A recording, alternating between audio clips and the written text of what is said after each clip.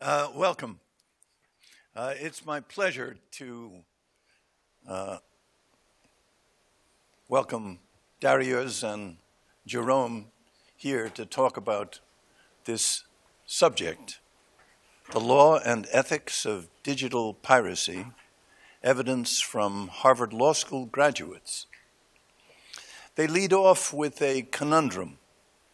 Lawyers are held to the highest professional and ethical standards, and yet when it comes to digital piracy, they overwhelmingly perceive file sharing as an acceptable social practice, as long as individuals do not derive monetary benefits from it.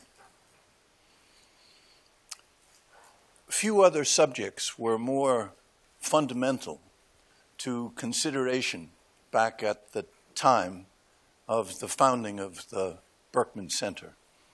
I am the founder of the Berkman Center, and the idea of listening to Jerome and Dariusz dig into this subject.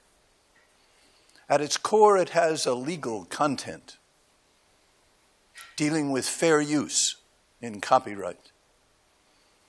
One conception of our Constitution is that we started in a free space, and the Copyright Clause created limitations upon that space by authorizing monopoly. But outside the bounds of those monopolies was free space, the zone of fair use. And a fundamental question in the evolution of this subject has been, who bears the burden of proving fair use? May the copyright holder initiate a suit and put the burden on the individual who was exercising freedom to defend in litigation their exercise of it? Or should the burden be on the copyright holder to prove that the use that a free citizen made of information was in fact a copyright violation? This is a question that has framed the subject and within which the litigation battles of this subject have been undertaken.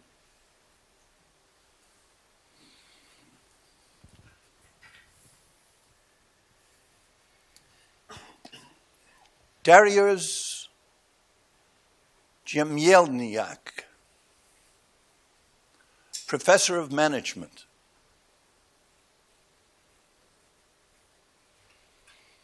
a Wikipedian,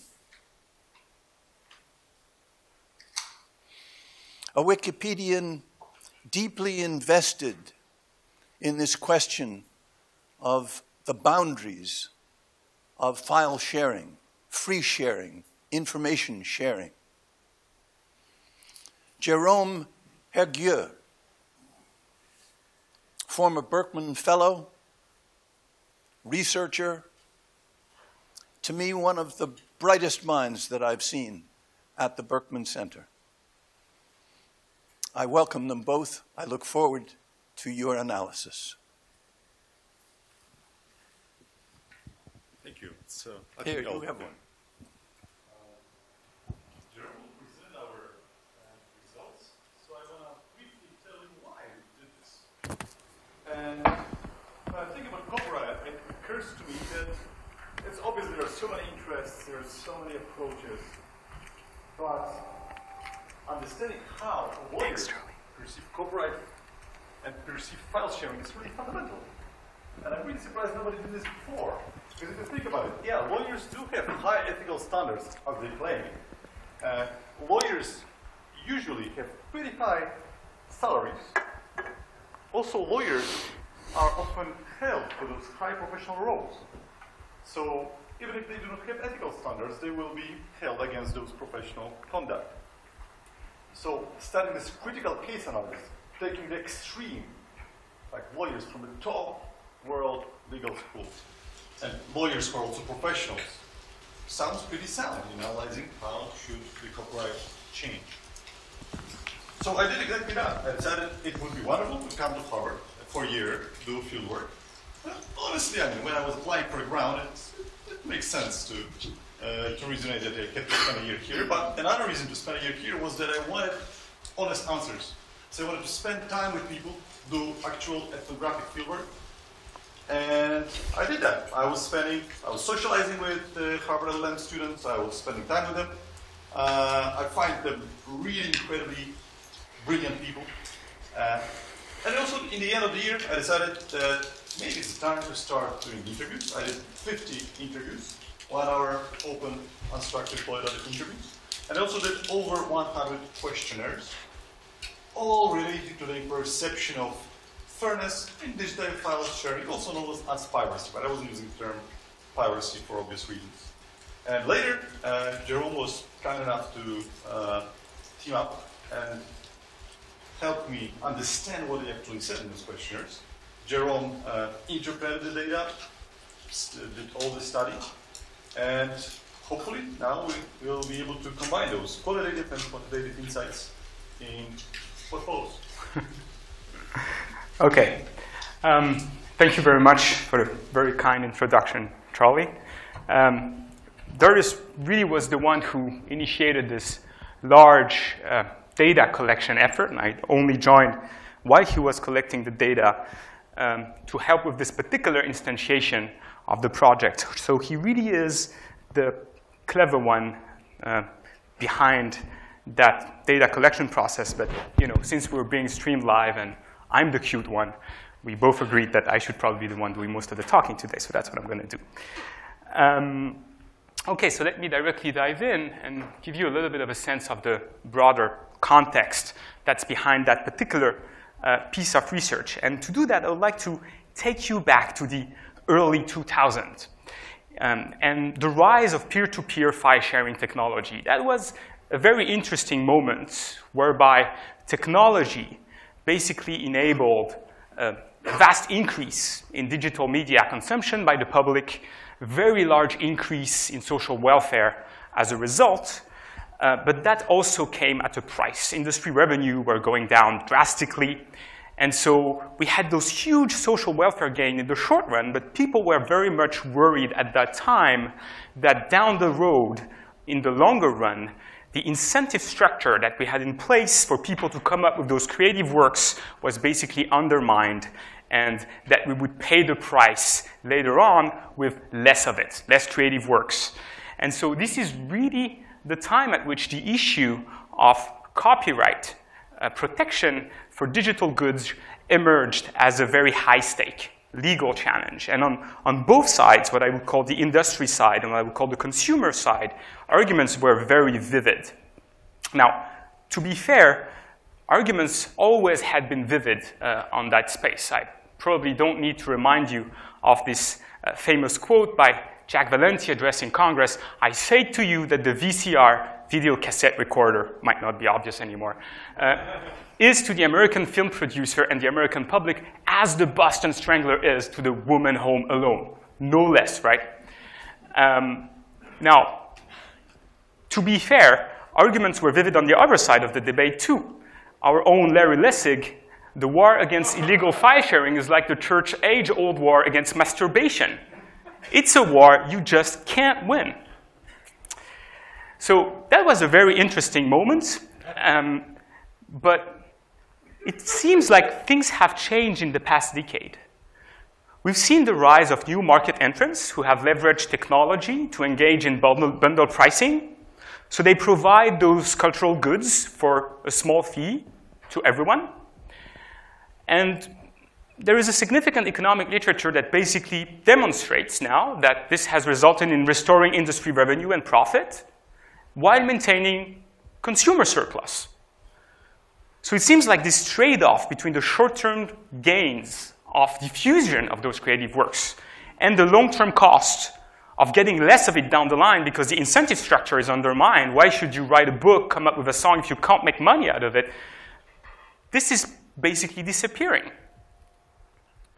I won't cite the whole economic literature on that topic. I will just point you to that report. It's a big report. It was handed to the European Commission in 2015 that for some reason, on which I won't speculate about right now, didn't make a lot of noise, was put in a drawer pretty much, but concludes that there is actually no robust statistical evidence of displacements of sales by online copyright infringements over the past several years.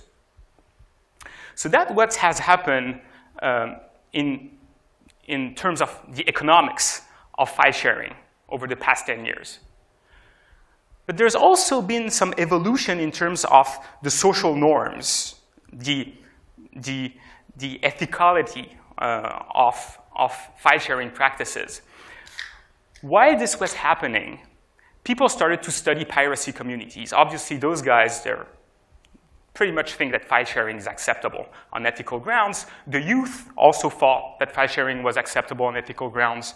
But lately, surveys of the general US population have also been conducted. And guess what? Seems like the general public now also thinks that file sharing under very specific circumstances is okay on ethical grounds. Now, we have those ethical arguments and social norms. We have those economic arguments still. Seems like the law in the books hasn't changed that much. And so this is really why we're trying to think about this issue and want to move out of the general public and the youth and focus on the attitudinal divide within the legal profession. So why should one study the legal profession? There are two main reasons for that, to my mind. The first one is that the legal profession, more than any other, I would argue, people usually think that economists have a huge impact on policy, but it's nowhere near what the legal profession has. Like, the legal profession concentrates a lot of political, a lot of regulatory power. If you think about all of the former US presidents, all of the members of Congress, a large fraction of those have top-notch legal education. So those are all lawyers, actually. The second reason is that lawyers were actually at the forefront of the battle, the legal battle, in terms of digital file sharing, because they were directly exposed to those social practices in court. Charlie knows a great deal about that. At the same time, they make a living out of protecting the law in the books. So there was this kind of interesting potential cognitive dissonance that could arise in their ethical views vis-à-vis file sharing. You make a living out of protecting the law in the books. At the same time, I'm asking you, on ethical grounds, do you think that this is okay? And we were actually interested in seeing whether that disconnect would appear in the data and under which circumstances. So we're going to be concerned today with three relatively simple research questions.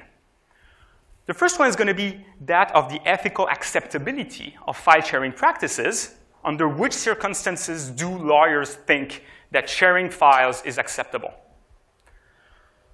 The second and the third one are going to try to dig a little bit deeper into the heterogeneity within the legal profession in terms of their attitudes towards file sharing.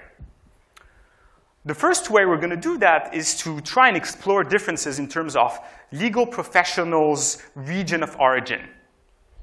You can think of it as culture, if we define it geographically. You could also think of it as level of economic development, because one could very well think that lawyers who come from less developed countries face very different challenges in terms of IP and copyright protection, and so they could think about the problem in a very different way.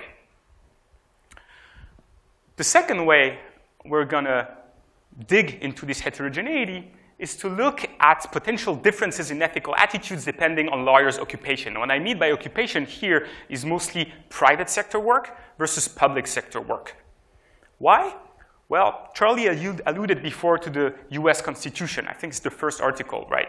That basically incentivizes Congress to think about striking the right balance between providing protection to the authors for limited times, on the one hand, so that they should be incentivized to come up with those creative works to begin with, and on the other hand, letting society benefit as widely as possible from those creative works. How do you strike that balance? You might strike a different balance if you work for the government than if you work for industry. And that's what we wanted to explore here. So this is going to be the game plan for today.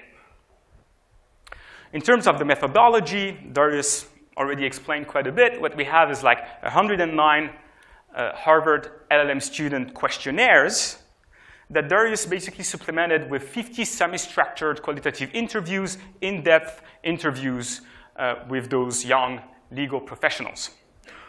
Why Harvard Law School? Well, this is where I get to make everyone happy and tell you that HLS is one of the best law schools in the world. So that's for one. Why LLM students? Because those are international students. They come from all over the world. So basically that was an incredible opportunity for us to dig into those cross-cultural differences, to look at where they come from, developed countries, less developed countries, and ask them all those questions in one particular setting, which is HLS. All of those students also have a legal degree from their home country. Many of them have legal experience. They have professional experience, which we thought was also important. So what Dariusz did is that he presented those students with 17 copyright infringement scenarios, and he asked them to rate the ethical acceptability of those scenarios on a 5-point Likert scale. 1, that's very unacceptable. 5, that's very acceptable. So that we would cover as many possible motivations for IP infringement as possible. Now, how are we going to analyze this data? Well, basically, the first way to go is very simple. Just compute the average of answers of people over all of those 17 scenarios. Also, what I did is that I grouped relevant scenarios into 5 infringement categories that made sense. This is just to give you a little bit of a sense of what those categories are and the questions, the scenarios that fall under each. So we have infringing IP with a commercial purpose, infringing IP because there is actually no legal access in your country, infringing IP because you cannot afford to pay, infringing IP to avoid having to pay, and finally, infringing IP for educational purposes. Those are the 5 categories that I'm going to look at in a second. Okay. For each respondent, we basically asked about his region of origin. We asked his current or envisioned occupation, which I used to back up his public or private sector occupation. And then we also asked people about their age and gender, which we thought of mainly as control variables to see if our results hold if we control for those things. In the later stage of the data collection process, we actually thought of adding some more control variables, which I'm not going to talk about here, but we could talk about that in the discussion if you like. We basically asked people about their values, right versus left-wing in economic matters, in social matters, level of religiosity, also their computer know-how, and their expertise in copyright law, which is obviously relevant. Again, those are mostly control variables, and all of the results hold if we control for that, but they also sometimes have an independent effect on how people perceive copyright, and I'm not going to talk about that today. So what do we get? Well, the first result that we get, I'm going to illustrate with this quote that we got from the qualitative interviews that Dariusz conducted. Let me quote that person. So I think as long as people are like downloading or streaming stuff for private purpose, then I think we have evolved to social norms where most people find that acceptable. When you cross the line to commercial use, that's when you have an issue. This is very typical of the kind of answers we got from those young legal professionals. And this is a result that's totally striking to me. Because if you look back to the qualitative studies of piracy communities, you get the exact same message. So this is a quote from a recent study from piracy communities. An act of file sharing may be classified into one of 2 broad categories: the activity of professionals who seek profit, and the selfless behavior of activists. The former will tend to evoke negative affect and ethical judgments.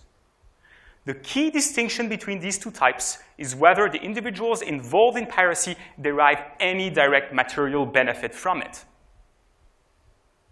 So it seems like HLS and pirates have kind of the same fight. And this is something that we can back up with the quantitative results of the questionnaire. So this is basically computing the average of people's answer to the questionnaire. First, for all of the scenarios, we have a score of 3.23. Remember, that's out of a 5-point scale. 1 very unacceptable, 5 very acceptable. The only category that stands out is infringe IP with the commercial purposes, which is the only one which is significantly less okay than all of the others.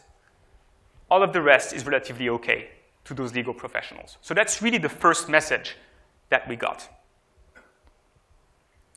Second, let's dive a little bit into the heterogeneity within the legal profession, because those are just like simple averages, right? So the first way I wanted to do that is to explore potential cultural differences or geographic differences. Well, guess what? We found absolutely no statistically significant differences in legal professionals' ethical attitudes according to their region of origin, which I think of as a proxy for culture.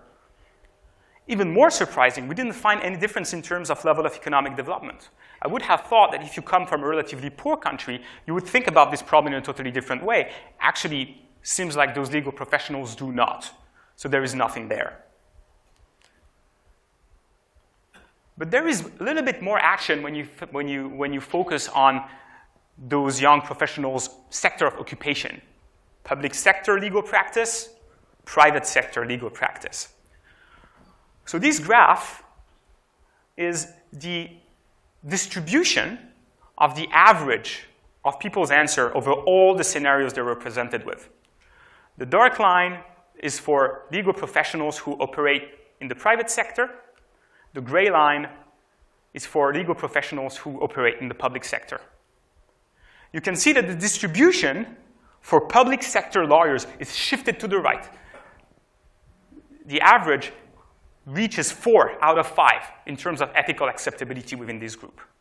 And that's highly statistically significant. So I found that particularly remarkable. And here the question to us was, is this the result of a learning effect? For some reason, you orient yourself towards the public sector. For some other reason, other people orient themselves toward the private sector, industry. They learn the organizational culture. Maybe they're exposed to different cases, and so they develop those norms as they go. Or is this a result of a selection effect? Because to begin with, you lean more on the side of broad social sharing and disclosure, you're going to choose to orient yourself as a young legal scholar towards the public sector as opposed to the private sector. In order to try and test that, what I did is that I computed this exact same graph for all of the lawyers in the sample who are under 25 years old. This is relatively young for an LLM student, and those guys are much less likely to have had significant legal experience prior to the LLM program. So if the difference replicates there, that argues for a selection effect. And that's exactly what we find. The difference is even more striking. So it really seems as if lawyers who, as I said, lean more on the side of social sharing, broad disclosure, choose to orient themselves towards public sector legal practice, which I found was interesting. So I don't want to talk too much, so let me directly wrap up and open it up for discussion. What can we conclude from this? The first point is that the current ideological struggle over the reform of copyright is likely not fueled by the legal profession's conservatism. Or, if it is, it's not going to stay for much longer. Because a new generation is coming in that basically considers that file-sharing practices is okay under many circumstances as long as you do not derive monetary benefits from it. It's ethically acceptable. Still, we found that legal professionals think of that problem differently if they orient themselves towards the public sector versus the private sector. And this is driven by a selection effect. This is not a learning effect. This is not because you end up in the public sector as opposed to industry that you develop those norms. It goes the other way around. Third, we found absolutely no geographical differences in terms of the ethical acceptability of file-sharing practices, be it in terms of geography or in terms of level of economic development. Now, there's a big caveat to that. This is the first study that tries to get at those like cross-cultural differences or differences in terms of level of economic development. But if you really think about those LLM students, they're all part of the elite in their respective countries, right? So they might not accurately reflect the positions of the populations of the countries from which they're from, so that more research is warranted to confirm this point. But that's an interesting first step to try and explore this issue. So I'd like to open the floor from there.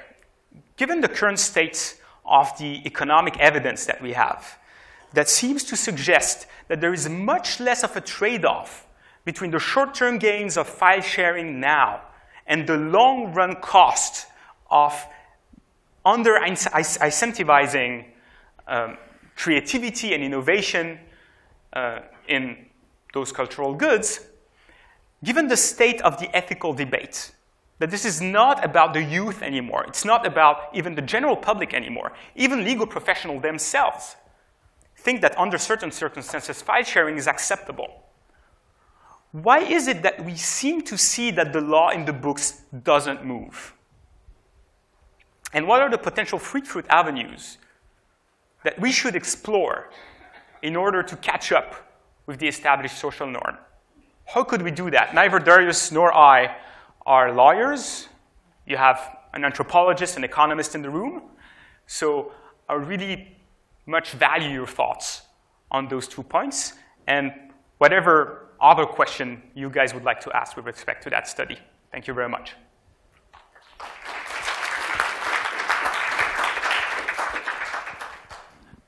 And if you have a question, just give me a wave. I'll bring the mic over to you, so we can pick it up on the webcast. Not all at once.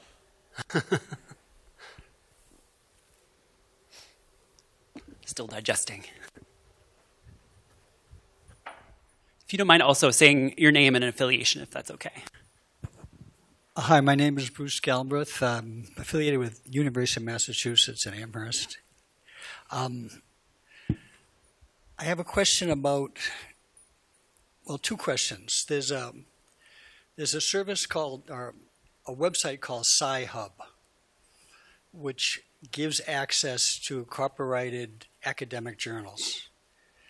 It's located somewhere in Eastern Europe, but it's accessible from everywhere. Oh, okay.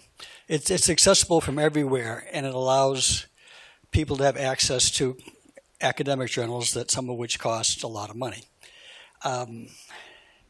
So if I'm in the United States and I'm using a portal in another country, I'm violating the copyright holder, say in the United States. I guess my question is using that cross-national approach, who's breaking the law, if anybody, or are both I and the sharing service breaking the law? So maybe you want to add to that later. I don't know. But my answer would be, I don't know. This is a study that's about ethical attitudes. So, you know, I have not much to say about the legality of such an operation.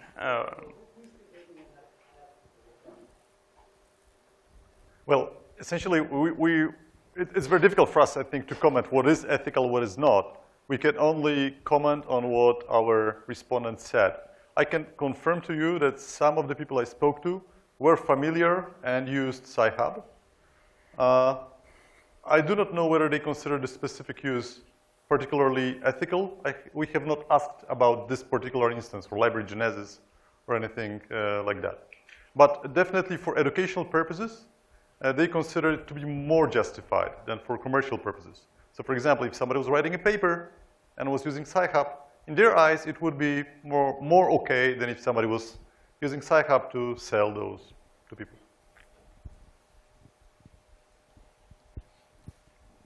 Could I ask you a question that goes back to my initial concerns with fair use? The matter of the burden of proof in current litigation is indeed imposed upon the copyright user simply by the bringing of a lawsuit against him. And that puts in the hands of the copyright owner control, because the cost of responding to litigation is prohibitive, leading to when in doubt, take it out philosophy.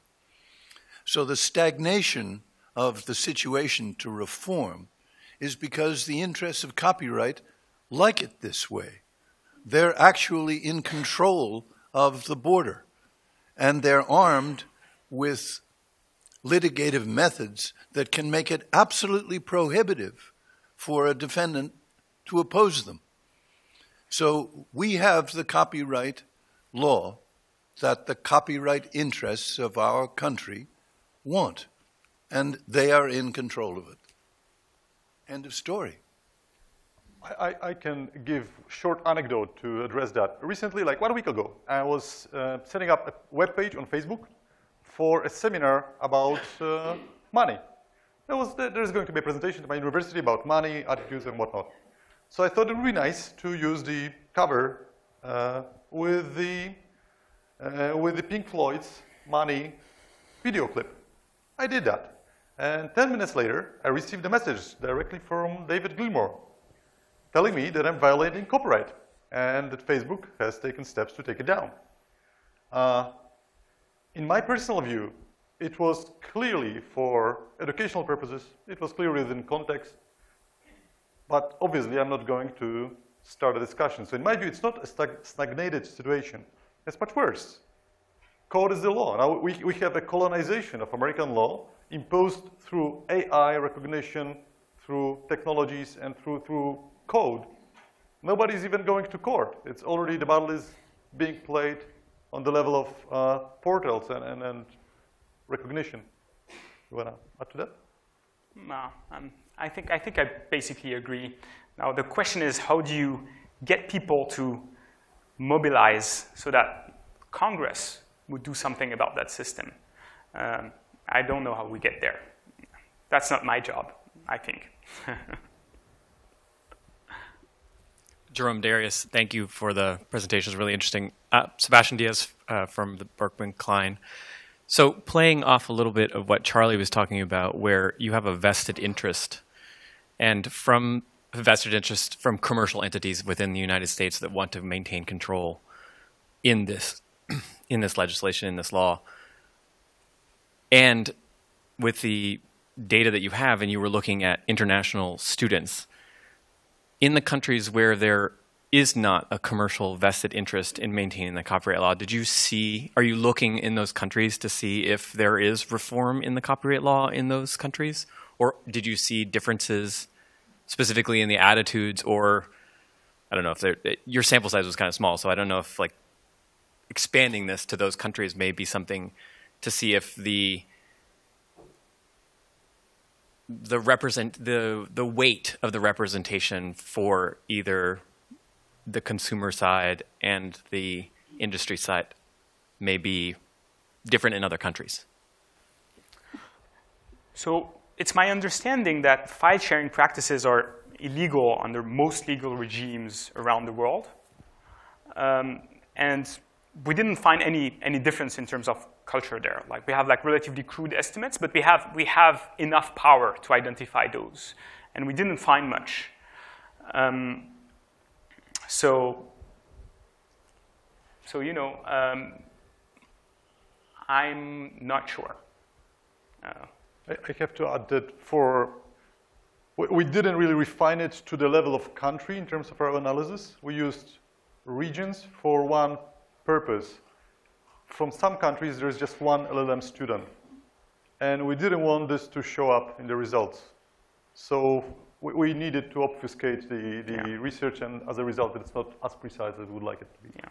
there's a sense in which asking about precise countries would have like identified students in the study, which we didn't want. But we still have like meaningful like regional, well, basically I can show you, right? Well, this is a scary table, so I didn't want to show that one. But those are basically the regions that we consider for the cross-cultural analysis, if you will. So that's what we have: North America, South America, Middle East, Asia, Australia, New Zealand, Caribbean, Africa. And the one that's left out is Europe. And there is nothing there in terms of differences. And if you look in terms of level of economic development, so pick your best classification there, there's also nothing there that pops up in terms of differences. Again, this is only a first step, right? Those are top-notch Harvard LLM students. This does not necessarily represent the views of the people on the ground in those respective countries or regions. It's only a first step, and it's our hope that people will take it up from there and consider that as a teaser to follow up and dig in. Hi, I'm Anna. I'm a high school student from Medford, and when I hear this, the idea that you could have law students who have a pretty good understanding of copyright law and still kind of say, I don't necessarily agree with that as long as the individual isn't gaining monetary benefit.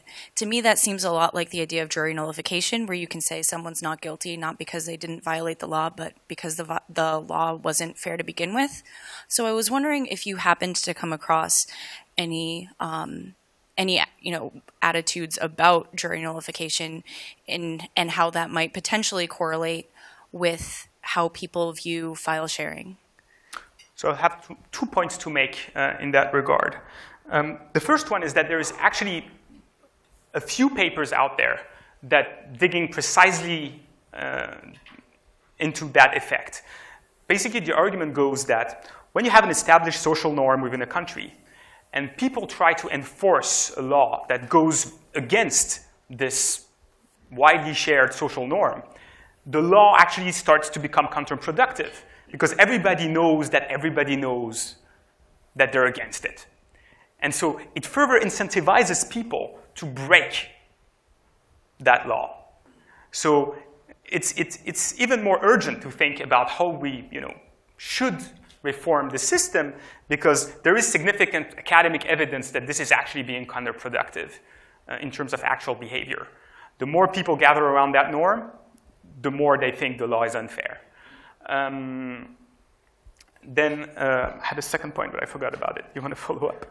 I just wanted to add that for obvious reasons, we were not asking about their own behavior. But we were asking about what they perceive as typical behavior. And oftentimes, what they reported was in stark contrast with what the law in the respective countries said. So clearly, there is a huge, widening gap between the actual behavior and what the letter of law says. Hi, Primavera from Faculty Associate at Berkman Center.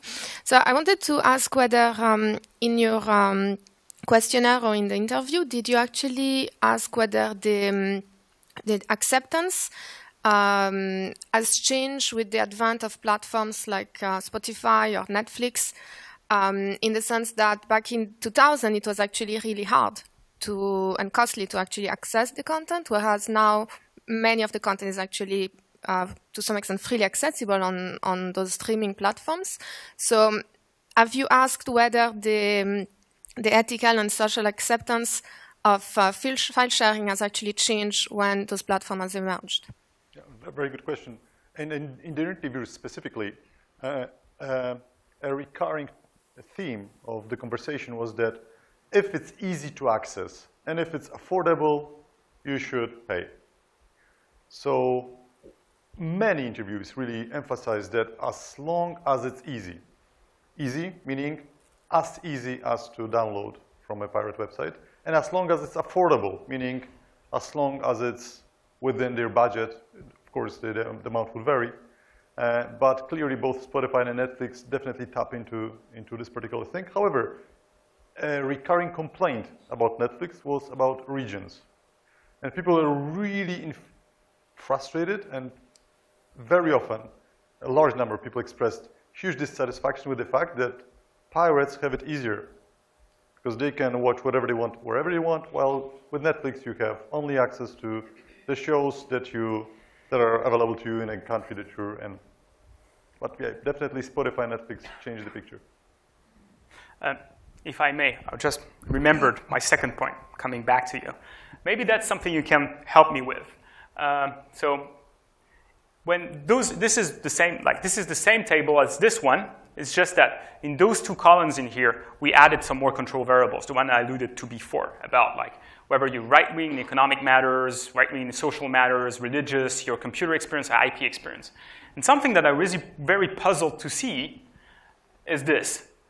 The more IP experience you have, the more you self-declare that you are knowledgeable of intellectual property, the more you say infringing IP is okay. The main takeaway for me is that results hold when I control for this. But this positive correlation, I still didn't wrap my head around. So maybe that's something for lawyers to figure out. Is it possible that the reason the legal regime around this is so stable is because the way it's actually enforced, as opposed to what the law says, pretty much matches what the survey says? I mean, if I download a file and I send it to you, nobody's going to prosecute me. If I try to set up, a website selling stuff, if I try to make my own copy of iTunes and sell stuff without paying royalties, then I'm going to get prosecuted. This very well may be so, although currently a lot of cloud services are trying to proactively detect whether some files are not infringing on copyright. So for example, if you put a downloaded TV series on Google Drive or on Dropbox, the chances are that you will be notified that you might be infringing copyright. So even in this context of private use or sharing with friends, it is rapidly changing, I think. Well, that just means people are encrypting stuff. Yes, but you cannot count on people using encryption or using VPNs. I mean, Wikipedia has been blocked in Turkey for a year. Nobody jumped on VPN on a mass scale. People are not using technology. No speaking without the microphone. Sorry. What copyright was Wikipedia violating? No speaking. There you go. I did not. What copyright was Wikipedia allegedly violating in Turkey?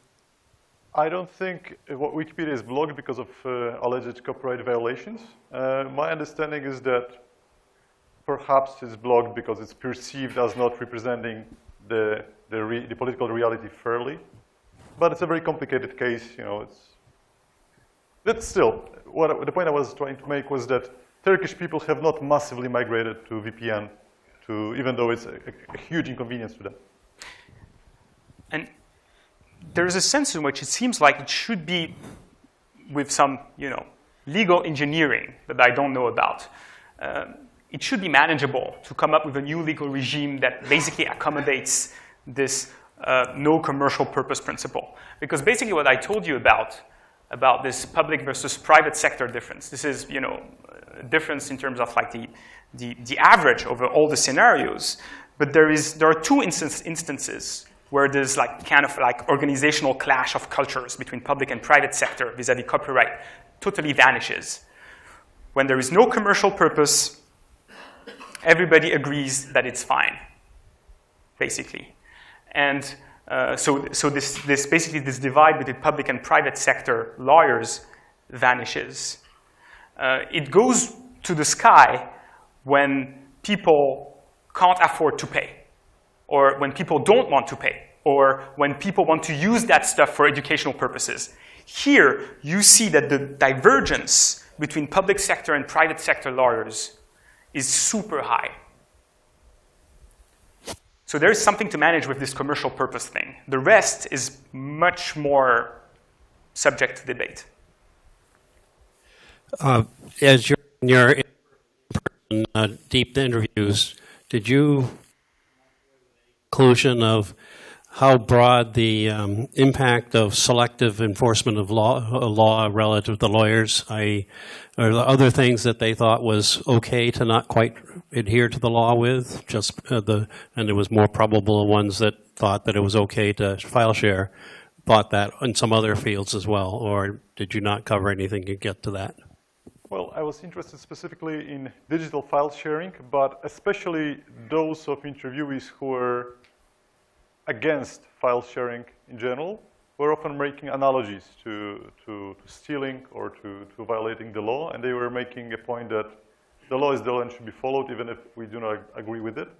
While within file sharing, there was clearly they were expressing a view that it very much depends on what kind of files you want to download, what is the purpose, what are your intentions, who is the artist. If we go into details, which we couldn't really find strong correlations in the quantitative part, but a very often recurring theme was that, oh, if it's an aspiring artist, if it's not like a big shot, then maybe we should pay. If it's like a big shot, it doesn't matter, because it's the big corporations who take the money.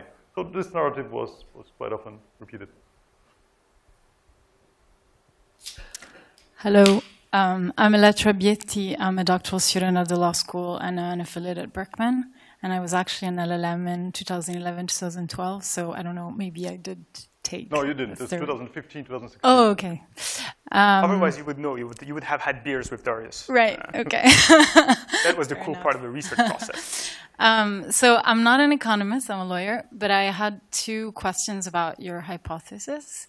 So one was, at what point in the LLM did these surveys take place? Because I guess for the cross-cultural uniformity, it might be that people have spent a lot of time with, Americans, or have kind of picked up on practices while spending time together. And it also on the IP expertise side, it might be that people have spent time at the Berkman Center and kind of, their preferences changed in light of that. So that was one hypothesis. And then on the distinction between people who went to work in the public sector or private sector, or previously worked in private or public sector, I was wondering if you considered the differences in salaries that might have justified whether people were more or less willing to pay for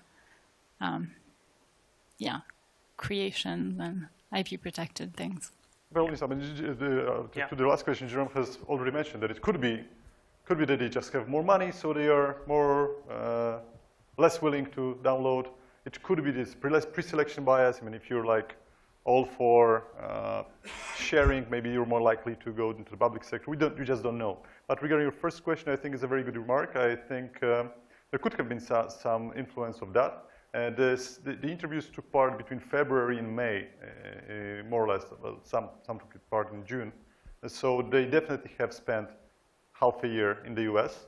I wouldn't expect their ethical fundamental beliefs to be significantly altered after this period. However, there may have been some uniformity, which nevertheless, we see that regions vary quite significantly. So I actually tested that.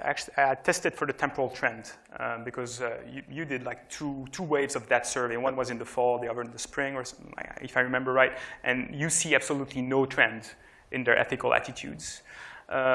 In terms of, I think it's very relevant to look at budget constraints and whether that could have influenced their attitudes.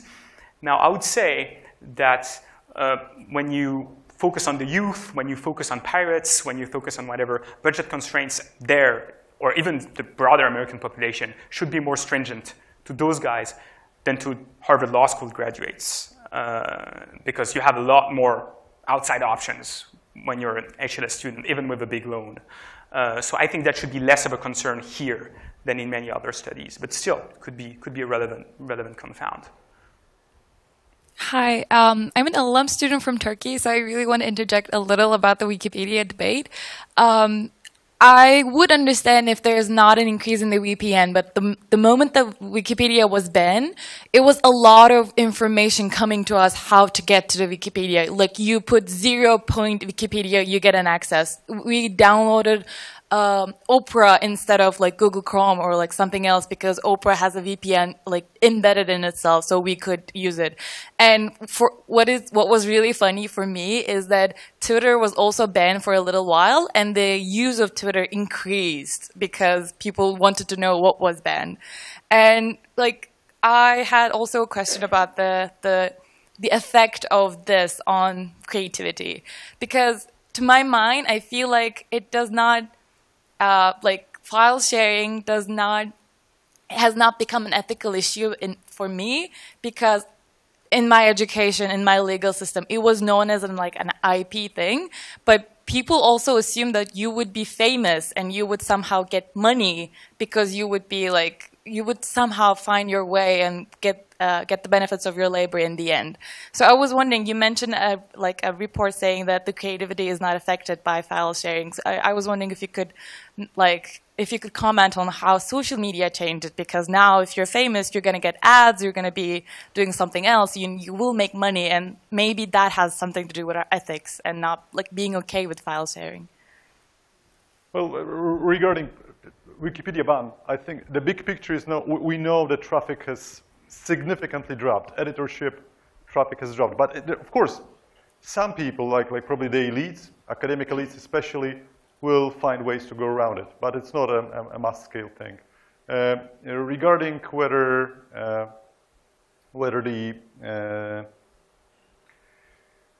the fact that somebody is an artist and will make money some other way, whether it has some influence, yeah, exactly. Just as I said, addressing your question, if it's like a camp budding artist beginning their career, the assumption is you should support them. If it's like a big shot, the assumption is they get money from elsewhere, oftentimes. Hi, my name is Hasit. I'm a former fellow at the Berkman Klein Center. You've talked about the small sample size and the fact that it took place here at the Harvard Law School, so it's not necessarily representative of the wider legal community. So as you move forward with this, what are you going to do next? That one's for you, I guess. Well, the sample size is not that small if you consider that the whole population of the LLM class is below 200. So we took 50 from one cohort and 50 from another, roughly speaking. So it's a significant part of the cohort, but of course it's not representative of the country. What should go next? I mean, Jerome and I have a paper in the pipeline. Hopefully it'll go through, and we'll see where we go with this next. I think it's a very exciting topic, and it would be a shame if it was not continued. Now, it may be the case that this is not a totally representative sample of the legal profession. I think HLS is a reasonable place to start to get the opinions of top lawyers. Now, if you take that from the statistical standpoint, it's pretty remarkable that with 109 answers, you get such stark differences. Like what I talked about is super highly significant with this small sample size, especially the public versus private sector difference, and the fact that on average, everybody, irrespective of your occupation, thinks that if you don't derive monetary benefits, basically this is fine. So that goes through, even though the sample size is relatively small. And that is pretty telling. Hi, I'm Toshiya Kaneko, a Japanese IP scholar and now visiting scholar at East Asian Legal Studies. I have two questions. And one question is for, among the public sectors, was there any difference between government officials and others?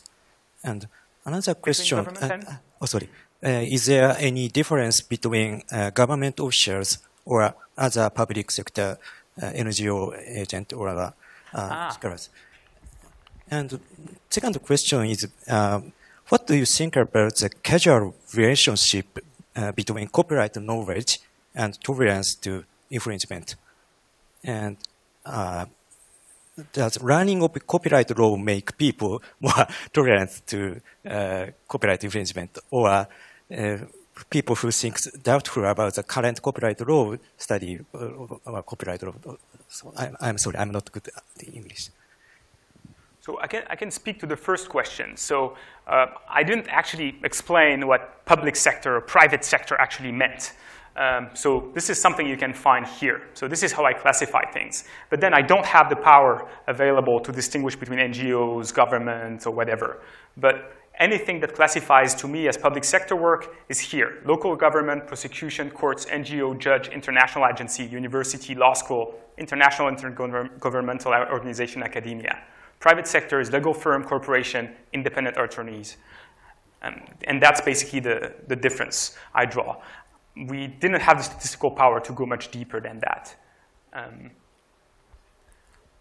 Unfortunately, we're going to have to cut it off there. Join me in thanking Jerome and Darius and Charlie.